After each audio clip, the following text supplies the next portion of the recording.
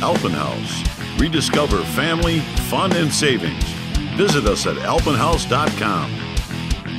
How are you doing? Bill Agnostopoulos again here with another Alpin Haus tech tip. What I'm going to do today is talk about, if you guys are out there camping, a lot of new Dometic awnings are power awnings. Well, if you're out camping and you have the misfortune of the awning not retracting back in when camping's over, it's okay. There's still a couple of things that we can do.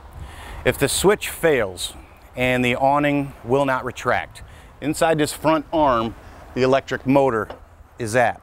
There is a male and female plug that will need to get unplugged. Okay, you simply just need to apply 12-volt power supply to the plug itself, and that will override the switch.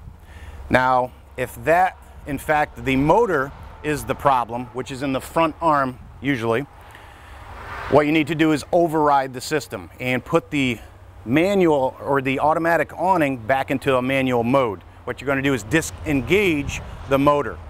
On top of the arm, there's 2 set screws or 1 set screw in the top of the arm. You need 2 people for this operation, and you need to be careful. This will bite you if you let go of this and disengage that motor. There's still in the back arm a torsion spring that will hold the pressure. And if you disengage that motor, it's going to go to the side of the trailer real quick. So you need to be careful on that side of it.